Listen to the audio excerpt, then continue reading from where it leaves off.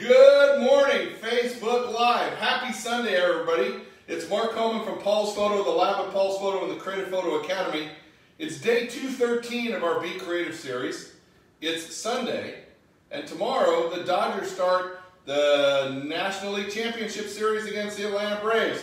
And I just had a vision today of a picture. And I wanted to share this picture with you. It took me about half an hour to set up, and I just want to go through it with you. So here we go. This is the idea that I have.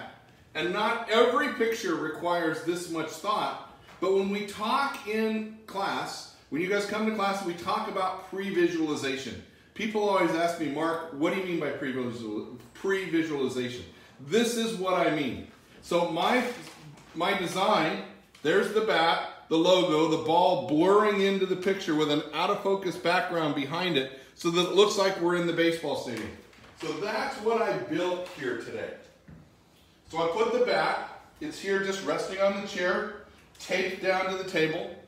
Blue painter's tape is like an awesome tool in photography, as is a Sharpie pen. So I got this set up, Nikon 70-200 lens on the Z7, focused on the logo of the bat. Then I looked at the background, and I wanted the out-of-focus background that looked like the baseball stadium.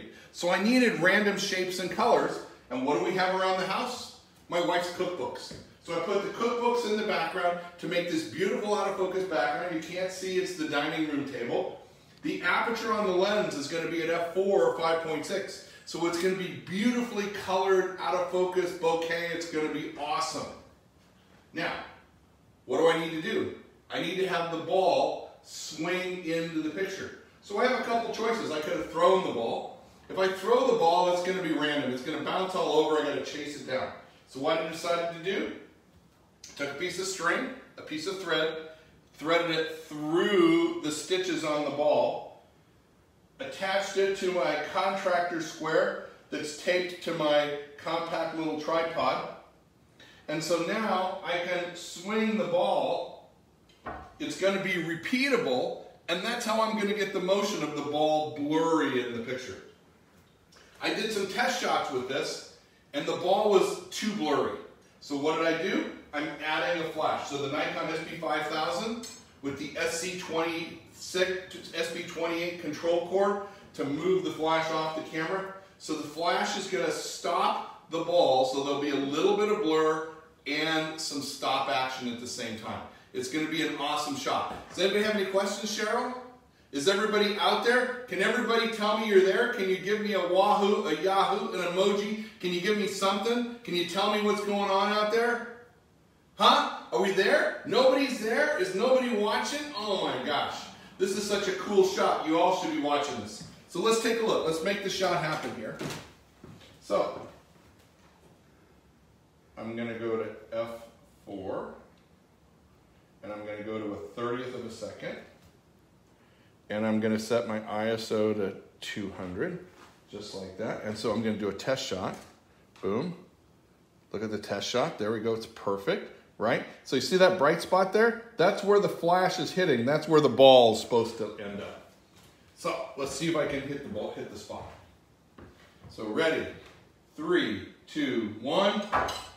Was a little bit late. A little early. Right there.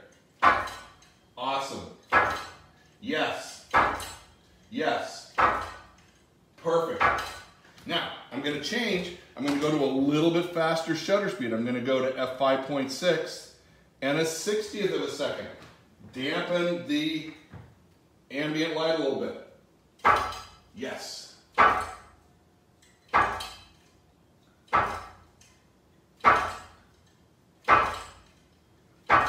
Now, when you do a shot like this, how many times are we going to do this? I'm going to drive everybody in the house nuts because they're going to hear the ball clank 75 or 100 times.